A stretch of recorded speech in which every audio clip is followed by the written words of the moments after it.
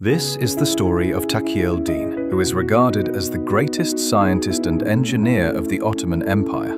Al-Din made significant contributions to areas as diverse as optics, horology, hydraulics, and steam power. He authored more than 90 books on a wide variety of subjects, ranging from astronomy and natural philosophy to engineering, mathematics, mechanics, and clocks. These books contain detailed descriptions and discussions of his work, and many were translated into European languages. These translated copies would eventually help spark the European Renaissance. Al-Din rivaled Da Vinci in vision, but his name was almost lost to history. Before building machines, he was a judge and religious scholar in Cairo, but his mind was never far from engineering and innovation. In 1571, the Ottoman Sultan Selim II summoned him to Istanbul as chief astronomer. He found that the official patronage gave him the time and resources to devote himself full-time to science and engineering. During his time under Selim II, he built a weight-driven astronomical clock with an alarm and described early steam machines in his book,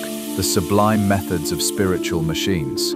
Selim II died in 1574, and Al-Din convinced his successor, Murad III, to fund the world's most advanced observatory. With the completion of the observatory in 1577, Al-Din set to work designing and building precision instruments, such as a sextant similar to the one at the observatory of Danish astronomer Tycho Brahe.